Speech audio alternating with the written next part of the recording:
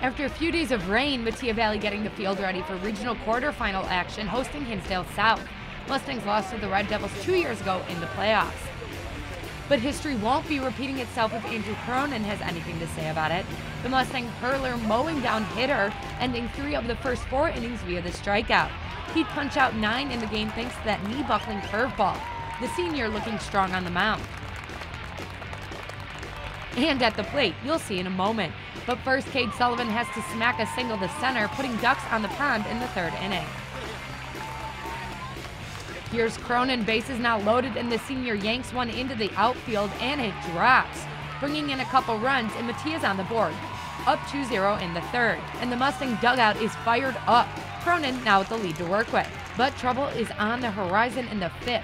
But Cronin again picking himself up, bases loaded, and he gets the grounder back to the mound. Gets one, but not out of the woods yet.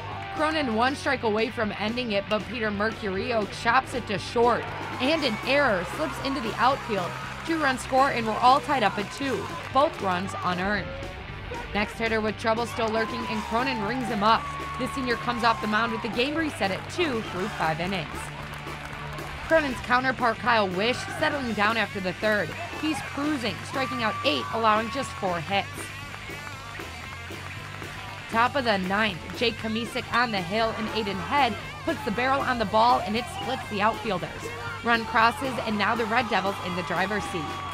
Bottom of the 9th, Wish going for the complete game, and he gets a pop fly with 2 outs, and that'll do it. Hinsdale Central moving on with a 3-2 win in extras. This was my last game of the year, so I really wanted to play well.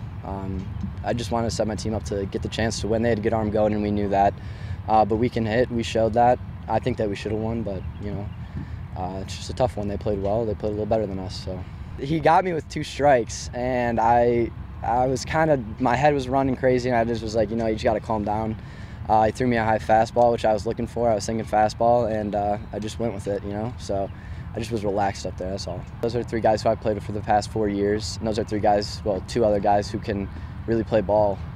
It's been awesome to play with them. It's been awesome to play with the juniors and the sophomores. I'm going to miss it for sure. So it was just kind of a reflective moment with our coaches, you know. It's a good talk. So.